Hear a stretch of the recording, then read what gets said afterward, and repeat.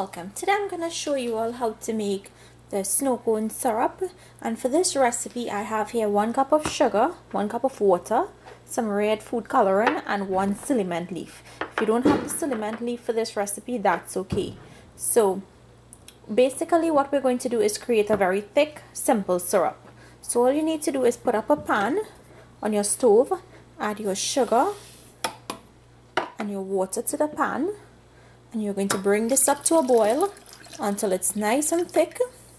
I'm also going to add the ciliment leaf in here to give it some additional flavor, because if you all are familiar with, the ciliment leaf has a very distinct flavor, and with that it's going to flavor our syrup and give our snow cone syrup a very nice taste. So I'm going to put this up on medium heat and let it come up to a boil. Once it comes up to a boil, I'm going to knock the heat back to medium low and let it simmer until it gets nice and thick, after which we'll add in our red coloring.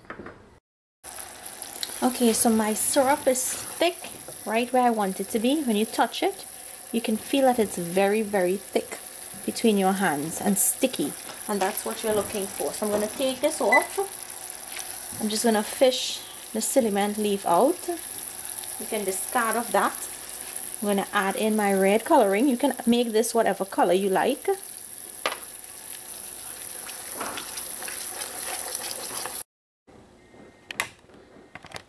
Okay, so all you do now is strain your syrup once you've gotten the desired color that you want.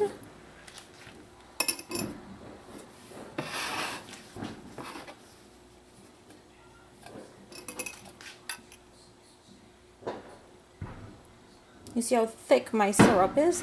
That's what you're looking for. Now if you're hearing noises in the background, it's because it's 4th of July and there are a lot of fireworks around me right now.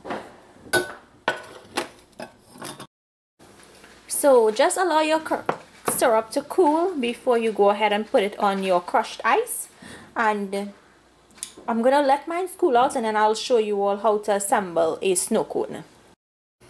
Okay, so here I have my crushed ice, and usually snow cone is served in a Styrotex cup, but I do not have any Styrotex cups on hand, so I'm just going to use this margarita glass to show you all. So here I have my syrup. It's really thick and nice. You want to make sure it's a pourable consistency, so you just pour your syrup over your ice, your crushed ice. Now I crushed my ice in my blender, and as we do it in Trinidad, we also top it with some condensed milk. So that's it, my snow cone recipe. I hope you guys enjoyed this recipe for the summer. It's really refreshing.